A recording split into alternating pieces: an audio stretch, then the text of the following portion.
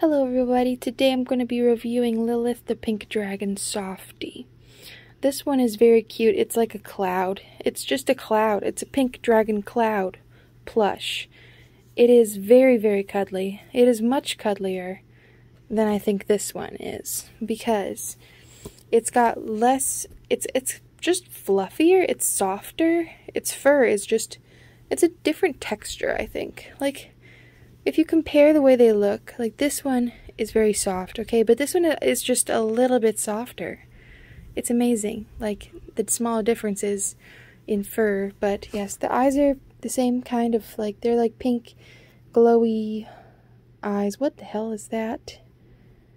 What happened there? There seems to be a flaw in my product. I don't know what that's about. Does this one have that issue? No, not really. These eyes look fine, but for some reason these ones have this weird edge to them on the very tops.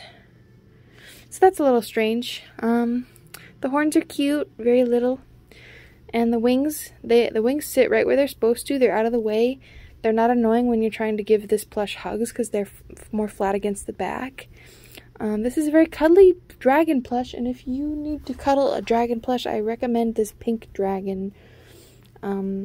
Yeah, it's much more cuddlier than that one because this one has wings stick up. This one, they're more flat against the back and everything, so that's nice. The tail is very soft and I really like it. And yeah, I will definitely be cuddling this one at night, that's for sure. Right, Evie girl? She's like, I want to cuddle it now. I want to go take a nap. Yes. Yes, we know, Evie girl. You sleepy baby. So yeah.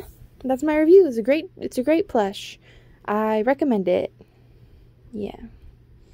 It's not really for, you know, realistic fantasy stuff. Like most of these dragons I have over here, they all have like very realistic looking dragony appearances and everything, you know. They're not cuddly. Like, I can't really think of any in here that are meant for cuddling except for maybe those little chunks down there. That's about it.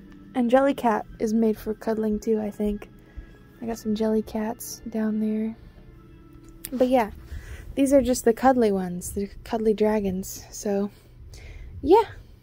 It's good to have variety. It's good to have your cuddly dragons and your fun ones that you use for playtime. So, you know, I recommend it. Thanks for watching.